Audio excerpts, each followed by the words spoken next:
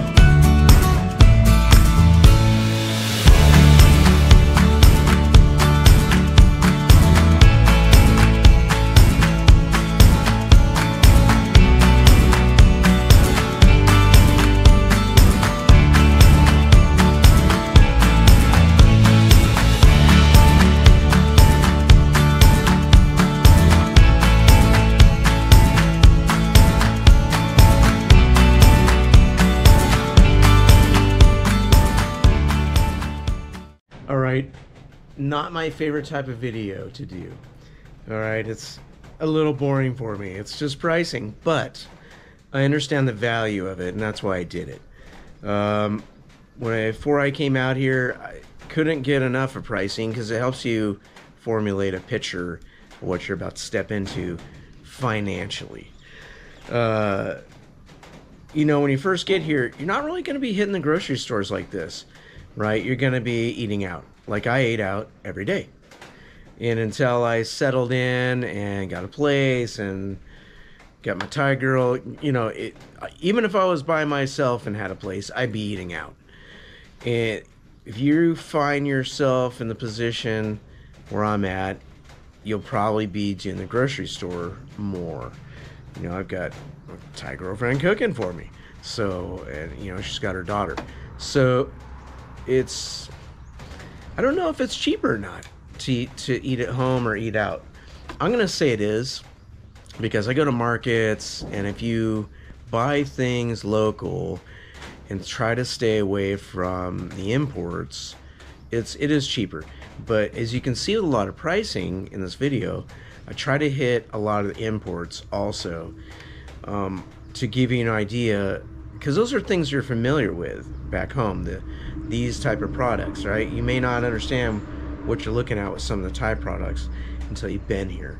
And then you'll slowly transition to some of these homegrown products that you like, or you know, you're gonna stick with your Western stuff. I don't know, but I've switched quite a bit to market stuff here. And you know, I mean, I freaking eat water buffalo, and it's fantastic. You know, certain things are pretty reasonable. Certain imports can be a little pricey. So anyway, without further ado, we're gonna cut this one. We'll do a part 2. So check for a second video of more pricing. Come and fly away with me. Come and fly away with me. Come and fly